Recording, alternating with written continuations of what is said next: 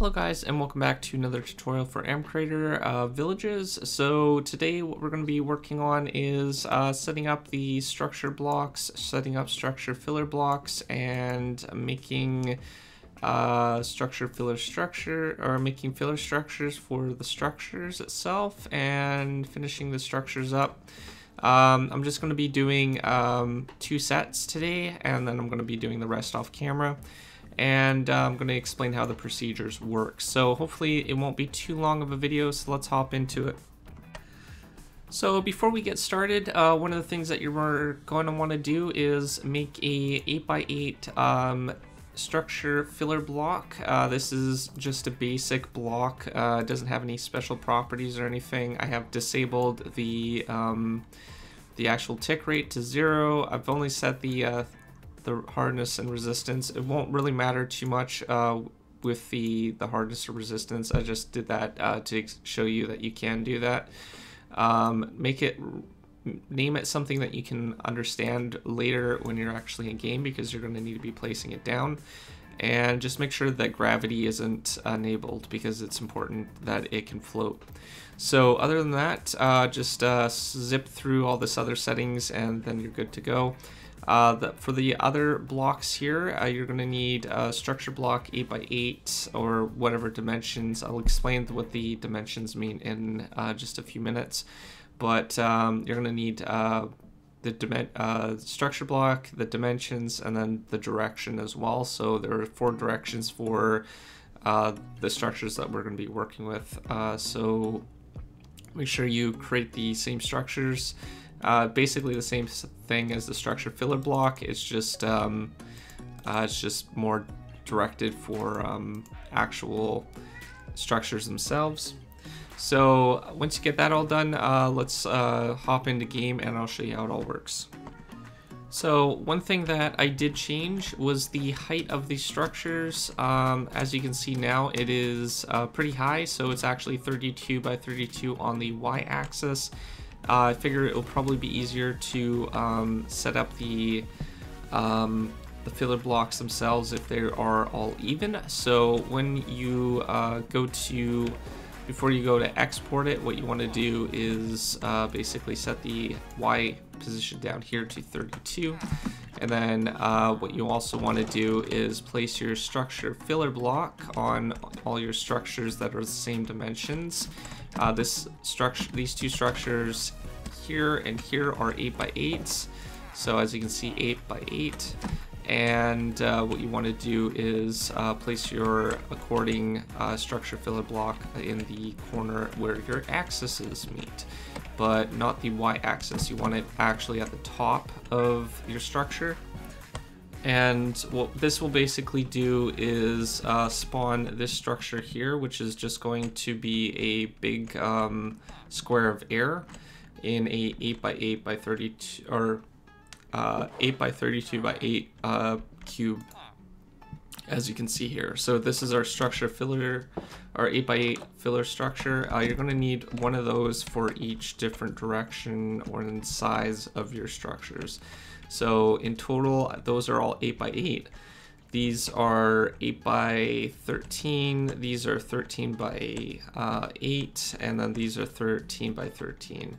So these all can be in one group, those all can be in one group, and all these can be in one group, and all 8 of these can be in the same group as well. So this would be a group of itself, and when you get that all set up, basically what you can do is just save all the structure blocks in the coordinates, and then we can move on to the next thing. So you're probably wondering how all this will actually work, and that comes down to the procedure system itself. So the structure filler block, this basically places the air above the structure when it's added. So when you go to set up your structure, it's recommended just disabling it for now, but what you would want to do is place down your structure filler 8x8 procedure here, and do that for the other procedures as well. So when block is added, it will run the procedure. So when the structure is added, it adds the block, which will incidentally add extra structures if it's connected to the block. So for now, just leave that disabled. However, I will go over what they do. So if we open the structure filler block 8x8, as you can see here, it's just basically placing the structure filler block above the block by 1, and then it's basically just removing the block itself. So it's going to paste it, the structure in the current location, but 1 block above, and then it's going to remove the block that it's generating it from. And what this will do is it will create a infinite stack until it reaches the void. And what that will do is basically just keep the air above, or keep the blocks above it all air. So that'll be how this part works.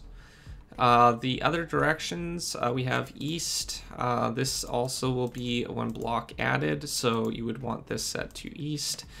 And same concept, just a little bit different.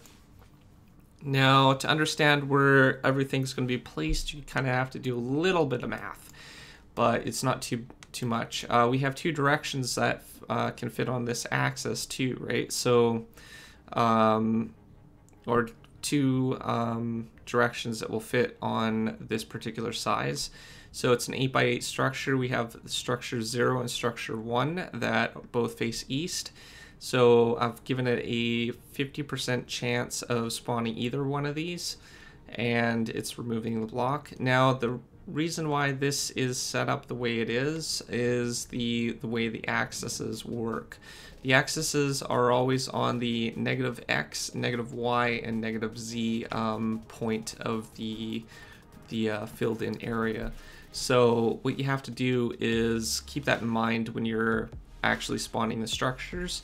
So for this to be east, what we need to do is offset it 1 block positive on the x direction, because the coordinates for basically offsetting the direction for north, east, south, and west is north is -z, east is +x, south is +z, and west is -x. So this is east, so it's +x, 1, because it's going to be 1 block direction on the other. Remember that the axis is -x, right? So we want to make sure that the structure is pasted accordingly to where the structure block will be placed. So this is going to be pasting it 1 block towards the X position. So just make sure that it's +1 on that. -1, we want it to spawn 1 block below the path, so it's all flat terrain. So make sure that the coordinate is -1 on all of these as well. And then it's just basically removing the block like the other procedure. And for south, this is basically a +1. For Z, again, we went over how the directions is set up. North is -z, south is +z, and same thing. Actually, this should be, yeah, that's all set up properly. And for the, what are we on? West is -x, so we needed to actually offset this 8 blocks on -x because of the size of the x coordinates. So when you actually go to paste your x coordinates, make sure that it's set up like this, and again a 50% chance, and then it will remove the block. And the last one is north. So north is -z, or z -8, so that's basically that. Y is still -1, 50% chance, and then it removes the block. So when you have all that set up, we can move on to making the paths next episode. So definitely tune in for that.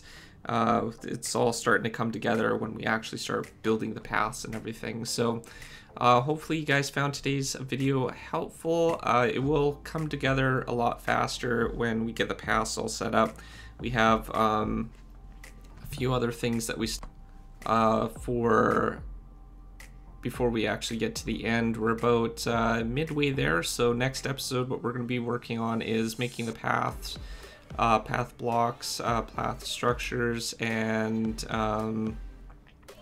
structure spawn blocks. So we're going to be adding those to the actual path, and just to basic some other things as well as naming the paths and stuff like that. So, and then we have a few other 4 other tutorials to do after that. So hopefully you guys enjoyed. If you're new to my channel, don't forget to subscribe, comment down below, rate the video, and I'll see you guys next time. Thanks for watching. Peace out.